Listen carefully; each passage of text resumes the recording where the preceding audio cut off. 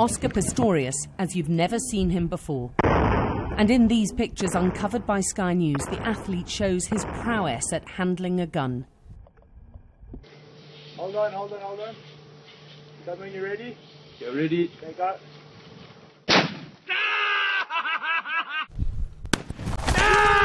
Screams of delight, but listen to the voice of a man who sounds very much like Oskar Pistorius. It's a lot softer than brain, but it's like a zombie stopper. Oh my God. The man in red is familiar to South Africans. He's the Springbok rugby star Francois Hougaard, romantically linked to Riva Steenkamp around the same time as she was seeing Pistorius.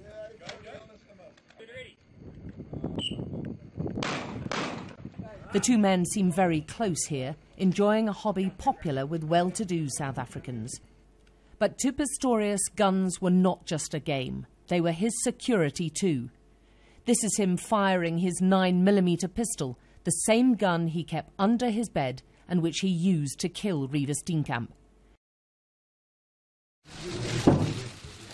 He's now about to start the biggest battle of his life. The state will try to prove he deliberately killed his girlfriend. Pistorius insists he mistook her for a burglar. The amputation of both legs as a baby was to leave Pistorius feeling vulnerable as an adult.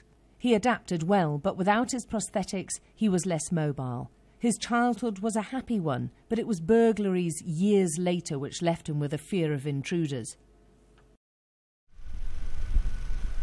His multi-million-rand house in Pretoria is on a walled estate with 24-hour security, but he still didn't feel safe. This was the man courted by prime ministers. He felt his hero status made him a target for thieves. It's all such a long way from where he started, as a sociable young boy with an incredible talent for running. In this rare footage, he's just 17 and at boarding school. His mother had died 2 years earlier. He'd taken up running using blades just a few months before the Athens Olympics, but still came home with medals, to everyone's surprise. And here he appears self-conscious about any attention.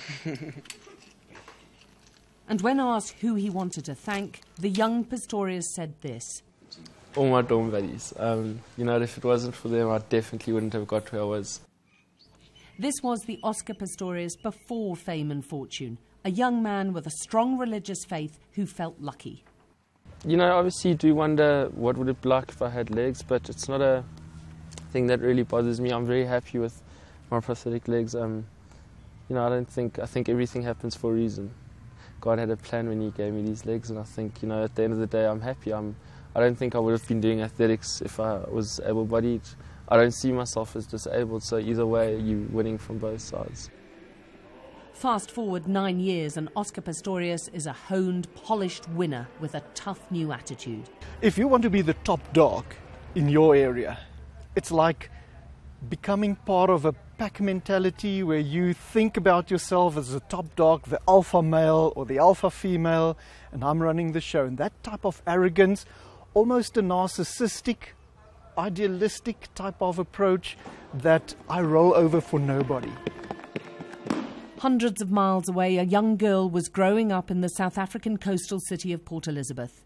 Riva Steenkamp too found some success when just a teenager, entering a competition in her local newspaper and being spotted by the paper's then beauty editor. She was 15, and a young 15. There was nothing sophisticated about her. She was sweet, down to earth, earthy, just one of those girls who had the it factor, a little bit early Kate Moss.